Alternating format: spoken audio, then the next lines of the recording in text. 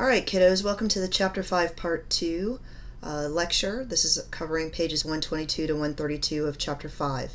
This is all about population ecology.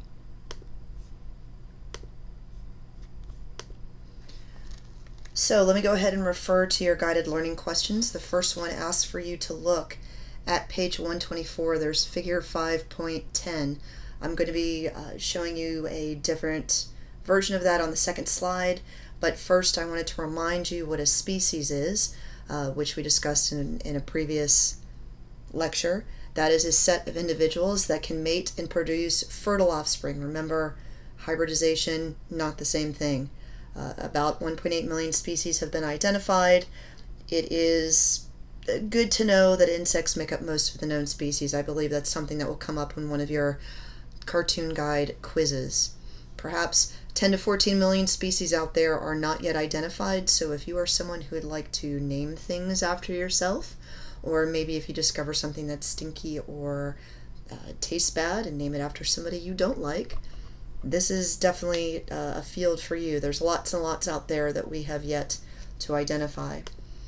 Alright, so your first question says compare and contrast individual organisms, populations, communities, ecosystems in the biosphere. Infer how biomes and species fit in with these classifications. Alright, individuals make up a population, and a population is a subset of a species, which we just discussed, that live in a particular area that may or may not have contact with other populations of that species. Populations of different organisms, so of different species, that live in the same area or a community. Thus, population ecology is how individuals of the same species in one group interact with each other, while community ecology is how different populations interact with each other. For example, predator-prey relationships.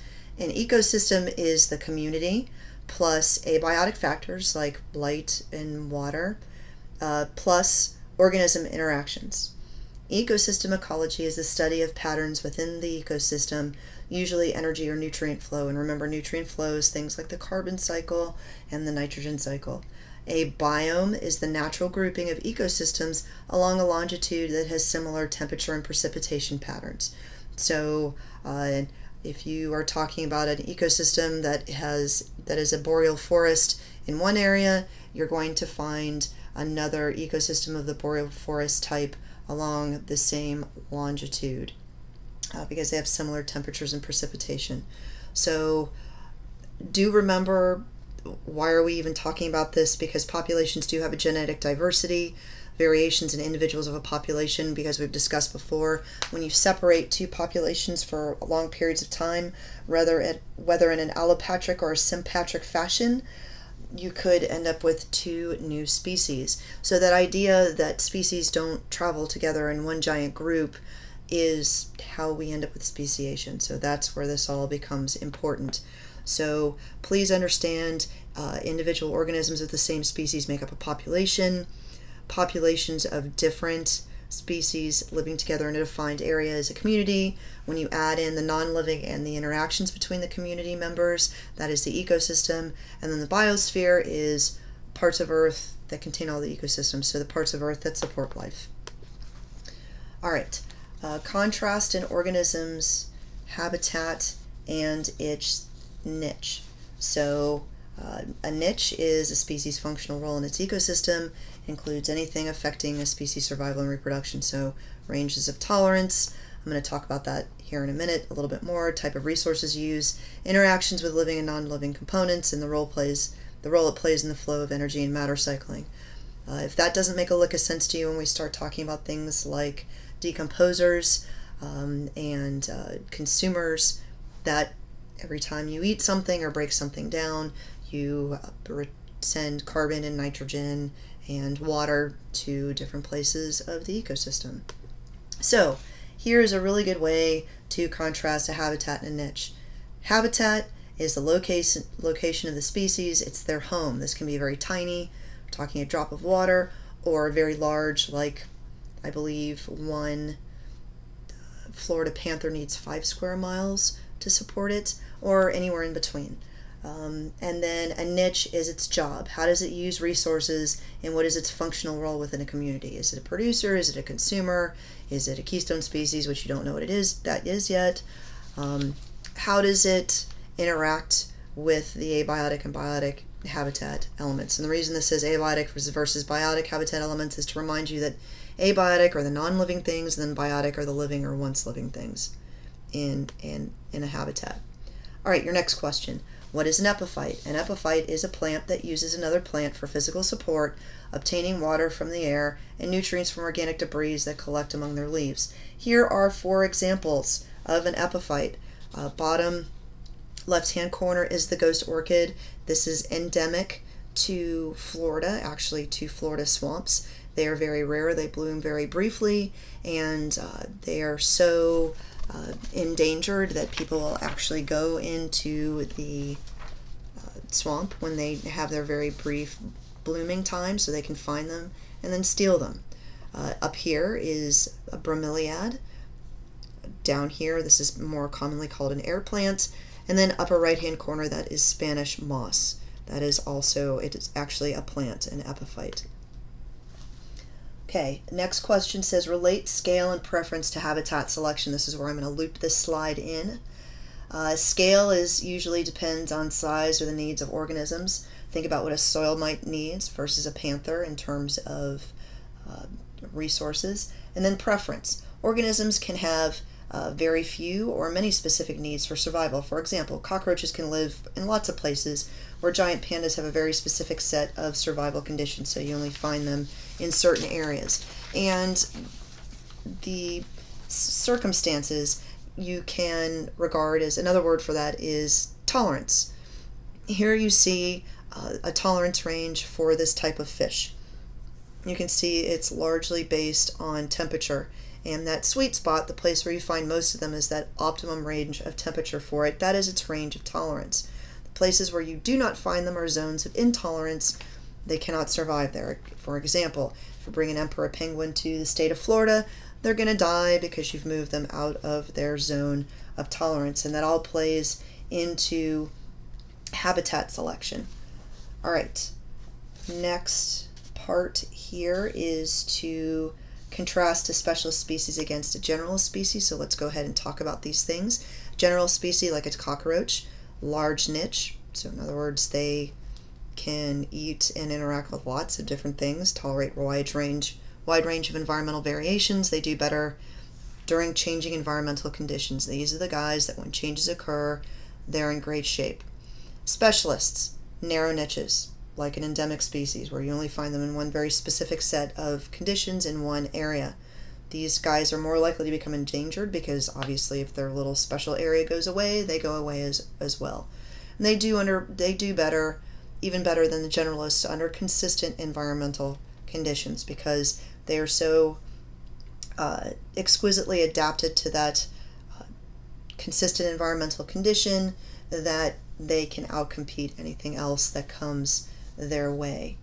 Let's see if there's anything else I need to tell you. Yeah, specialists thrive in stable conditions, generalists thrive in changing conditions.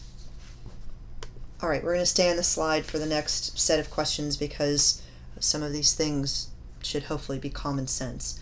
What is a population? Relate the term population to the concept of a species. A population is individual of the same species inhabiting a particular area. So basically, again, a population is a subset of a species. What are the 6 population attributes cited by the text that helps ecologists predict the future dynamics of a population, whether it stays stable in size, grows, or shrinks? So here they are listed. Population size, population density, population distribution, sex ratio, age structure, and birth/death rates. So I'm going to stay here and kind of talk about a couple of these terms in the next question, I believe. Yes. All right. So population size is just how many individuals there are in a certain population. And remember that nobody's sitting around counting each individual one. That's where you use things like the mark recapture technique, which we have done, or if you're going to be viewing this in another year, we'll be doing in class at some point. There's also something called a quadrat study and a transect study, which we're going to be talking about a little bit later. And a couple of other methods which we'll discuss in class. Population density, that is how many individuals there are per unit area. Now, how dense something is can be dependent upon several things. It can be that you have overpopulation going on. It can also be that that's just how the organism likes to live. Look at an ant, for example. High population density within their anthill. Then there are other organisms like a tiger. They live individually unless they come together for the purposes of mating. Polar bears are the same way. Male and female polar bears only come together when they mate. Male polar bear leaves, the female raises the cubs, and then they break off and live individual lives. All right, let's see. In terms of size, what are 4 things that can happen to a population over time? 3 of them should be obvious. You can increase, you can decrease, you can stay the same, but there is a 4th one that we will discuss a little bit later as well. It is a cyclical change. It's where you can have an increase and a decrease that is well documented and happens during specific times of the year, of decades, depending on the time unit. A good example of that is there is a bug called the cicada. It is this little flying bug, probably as big as your thumb, that I think there's a 7-year and an 11-year and a 18-year variety, the couple different varieties of them, where they come out of holes in the ground, they form these giant swarms, they mate, they lay their eggs, they die. The eggs form larvae that stay in stasis for however long it is that they do, 7 to 18 years. Every species has their own time, at which point they develop and do the same cycle over again. Very well documented cyclical nature to their population size. All right, when we do talk about population size and population density, mapping these things allows us to know the state of a species. Are they abundant? Are they going endangered? Are they extinct? Because again, we're talking about ecosystems here, and you can only lose so many species in an ecosystem before the whole thing collapses. So let's go ahead and talk about the passenger pigeon. The passenger pigeon was a bird native to North America. You can see there in the lower right-hand corner, it is a really large bird with a ruby red eye. That is what's called a steady skin. That's just the outer feathers of the bird. This one was stuffed and mounted in such a way so it resembled the original species. That drawing there on the left is an example of a single flock. How many were there? Billions. There were times that it would take days for a flock, hours to days for a flock to go by. Some were estimated to be in excess of 2 billion with a B birds, and that's just one flock. So they were everywhere. They were the most abundant bird in North America. What happened to the population in 1912? That is when the last bird, whose name was, I believe, Martha, died in captivity, a female. How did this happen? Because they were so abundant, because they were large enough to eat, because they had all sorts of feathers that could be used to stuff pillows and blankets and whatnot, you would set up a system like this netting system that you see. And you take, this is where stool pigeon came from, you take one bird, break its legs, tie it to a stool, sew its eyes shut, or maybe even break a wing instead of the leg so it'd sit there, flop around, and make its sound of distress. This particular type of bird would flock when another organism was in distress. This works really well when you're being attacked by a predator, because if you're overcome by thousands and thousands of birds, a predator does not know how to deal with prey that suddenly turns on it, so they kind of short circuit out and they leave. Not so great when you have a human who set up this entire net system. You could catch them by the thousands and then even just beat them to death. You didn't have to waste the money on bullets to kill them. And we were so good at doing this, again, by 1912, we'd taken a bird that measured in the billions, probably as many people as there are on this planet right now, and we wiped them out completely in the space of 100 some odd years when commercial hunting became a thing. So I guess go us. So next thing is, what are the pros of a high population density and the cons? Here you see two pictures of organisms, one with a high population density. Here you have penguins, and then to the left you have a tiger. Penguins usually form colonies. They form especially thick colonies when they're mating. Tigers, again, are solitary species that come together only to mate, and then they go on their own way. Some pros to having a high population density. A lot easier for you to find mates. I don't know that this is in your book, but you got to think it defends you against predators. It's the outer organisms that take the brunt of the attack.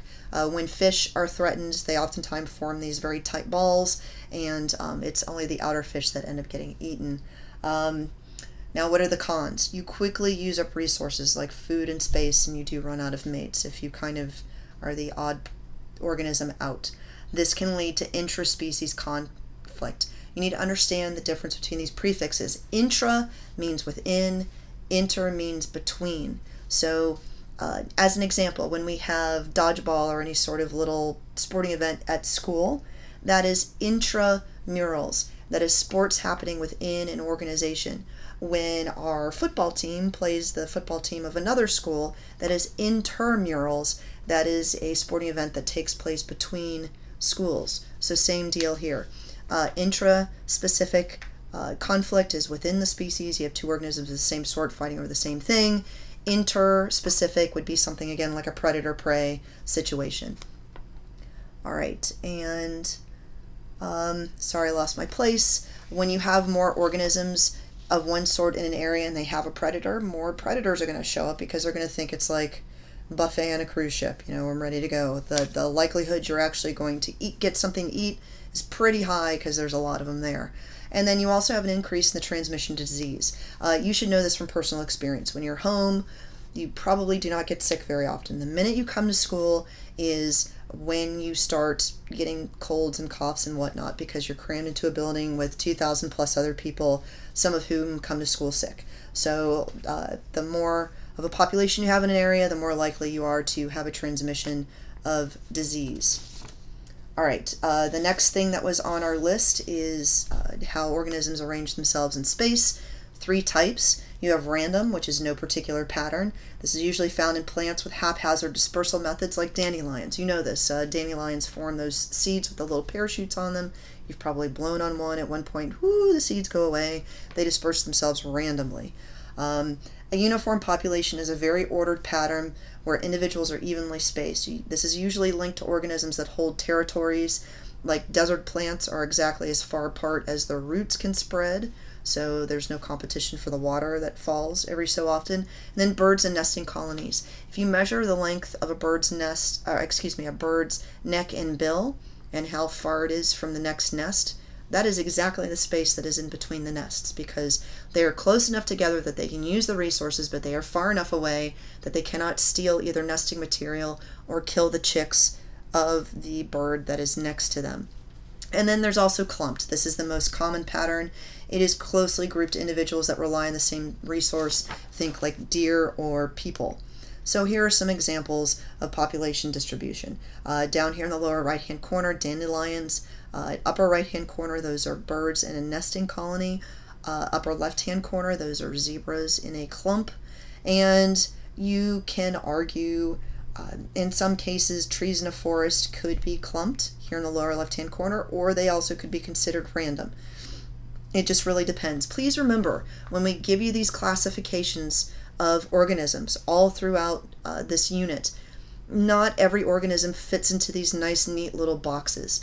It is important that whenever we talk about a term, you remember a classic example for that particular term. Don't pick one that's kind of yeah, kind of no, because that's not what they're looking for in the national exam. So it is up to you that anytime we mention a particular thing, a particular classification, immediately remember an organism that fits that particular box perfectly. All right, the next thing that was on your list was sex ratios. I feel like I'm skipping something. 1 second. Yes, that's right. All right, so what is the most common sex ratio of monogamous species? That is usually 50-50. one boy for every girl. Now, as we continue with this, it's not really important for the national exam, but monogamy is not exactly a thing, because remember, you want your particular genetic material to survive, and so oftentimes that means to make sure that your particular brood or litter or whatever has genetic material from a multitude of partners. So females and males will often, even if it looks like they're in a monogamous partnership where you have a female laying eggs or giving birth to little critters and the male is a part of raising them, oftentimes the male has spread his genetic material to other females, or the female has accepted genetic material from other males. You see this a lot in ducks. Ducks, if you actually take do a paternity test, for lack of a better term, on ducks, you will find that a lot of their little chicks or goslings that are in there come from multiple fathers. You commonly see this in house cats. That is why females will oftentimes have litters that have wildly different fur patterns. It's because they have multiple fathers were involved. So anyway, what you see here is when we talk about monogamy, that's more about rearing the young than it is necessarily who begat who. So there on the left-hand side, you see a monogamous pair of cardinals. Males are always red, females are that kind of rusty color with a bright orange bill and a little specklings of red here and there. And then lower right-hand corner, this was not necessarily in your book, but how do you think the ratio might be different for organisms that have more than one seasonal partner? Example, male deer with a harem, or here a male lion with his pride. It probably skews, the population probably skews more towards females, although sometimes you still see that 50-50 ratio, because you will have herds of young males that travel around together until they are strong enough and have the skills to go ahead and challenge an established male for his particular pride or herd. All right, let's see if there's anything else that I skipped on that list. Okay, age structure. Age structure diagrams are something that we are going to be, let me go back just to kind of get you to focus on what it is that I'm saying. All right, one of the 6 things that I talked about, population attributes that help ecologists predict the future dynamics of a population. One is age structure diagrams. If you took AP Human Geo, you've seen these before. We're not going to go over those right now. We're going to save that for human populations. Just be aware that it is a set of 2 bar graphs that are kind of stood up on one end and smushed together that allow you to kind of see how male and female subsets of the population based on age are doing, and that allows you to predict what's going to happen to that population a little bit later on. But again, don't worry about that right now. Birth and death rates. There is something called a crude birth rate and a crude death rate. That is births and deaths per 1,000 individuals. So just be aware of what that is. I think, yeah, that was question 14. What is the definition of a crude birth or death rate? That's births or deaths in a population per 1,000 individuals over a given time period. I am going to teach you a little bit of math involved with that. All right, so back to this, survivorship curves. What is the purpose of the survivorship curve? You may want to turn in your book to figure 5.14. They show how the likelihood of death can vary with age and type of organism. So you have type 1. Most deaths occur at a young age. These are usually are selected species like a toad. Although I haven't talked about it here, I do believe that we have talked about it already with your cartoon guide. Type 3, most deaths are at an old age. This is usually case-selected species like post-industrial people or rhinoceros. And then type 2, probability of death at any age. Corals, squirrels, honeybees, birds, many reptiles. And you can see that there are more examples here of different types of survivorships. I have included a picture here of the survivorship curves. You must know that early loss, early loss survivorship is this slide is incorrect. So I want for you to know this right now. Type 1 is the early loss, type 2 is constant loss, and type 3 is late loss. So again, on this particular slide, I have gotten them reversed. It is vital that you know, and if you look at the survivorship curve, this should be super easy. Type 1, most deaths at the young age, so that's this bottom curve here. Type 2 is the straight line. You can die at any time. And then type 3 is the late loss. Please, please, please also notice what this graph is telling you. It is telling you that the age of the organism is on the bottom, and then the y-axis is the survival rate. Okay, it is not the death rate, it is the survival rate, so please know that difference. All right, population growth. Exponential growth is when you increase by a percent rather than a added integer. The shape of the curve is called a J-curve, and this only happens when the population is small and environmental conditions are ideal for the organism. There's only one organism that is continuing to go through exponential population growth that has not hit its carrying capacity, and that would be humans.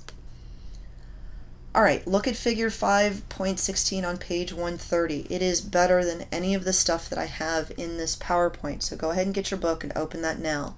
Be able to identify what is represented on each axis with the carrying capacity, where the carrying capacity is, what the exponential growth portion of the logistic growth curve represents, what environmental resistance represents or does to the logistic growth curve. Alright, those things are in your book. Go look at it. I'm not going to go over it again. We've already done this with the cartoon guide. Now the carrying capacity can change. Think about it. If you lose a food source permanently, that can make the carrying capacity go down for a particular place. Because remember that remember what carrying capacity is. It is the number of individuals of a certain population in a certain place. You lose a food source, the number of individuals that can live there goes down. If you lose a predator, the number of individuals can go up, provided that the resources supports that. Now, please be aware that this one that I just showed you on the PowerPoint is the ideal situation. This one right here is basically what happens. You have a little bit of an overshoot, a little bit of dieback, a little overshoot, a little bit of dieback. You're never going to have this perfect line as you approach the carrying capacity. It's not going to happen. We already talked, where have you heard K before? I'm going to talk about that in just a minute. Okay. I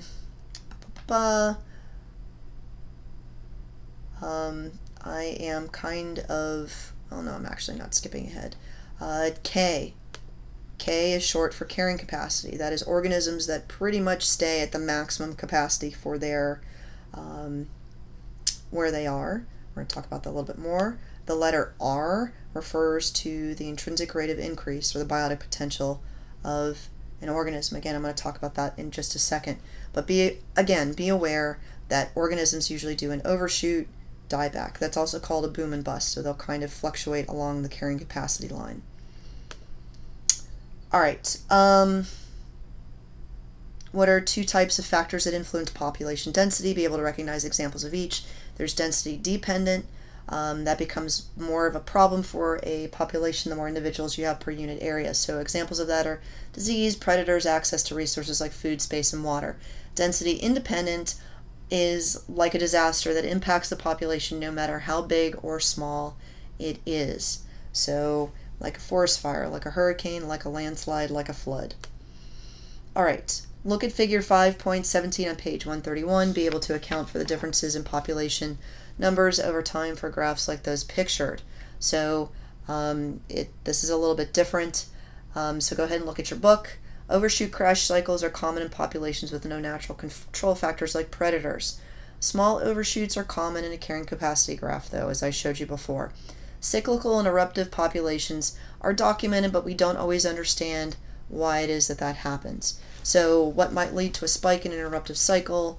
You suddenly have a brand new food source. As an example, you have a bird, let's say, that eats seeds, and then you have a farmer that plants a whole bunch of wheat. Birds are going to go crazy. Their population is going to exponentially grow. Cyclical growth trends, like I talked about, that's cicada. and also lynx, which is a kind of cat, and snowshoe hares. They form a cycle of where one goes up, the other goes up, and one goes down, the other goes down. What might lead to a boom-bust cycle? Let's say you take away a predator, population numbers go crazy, winter comes, food goes away, they all die. All right, now, what is biotic potential? That is the ability to produce offspring. How does it relate to R-selected and K-selected species? R-selected species have a high biotic potential, while K-selected species have a low biotic potential. Describe more in detail how these two reproductive strategies differ from each other, and in what types of conditions each strategy does best.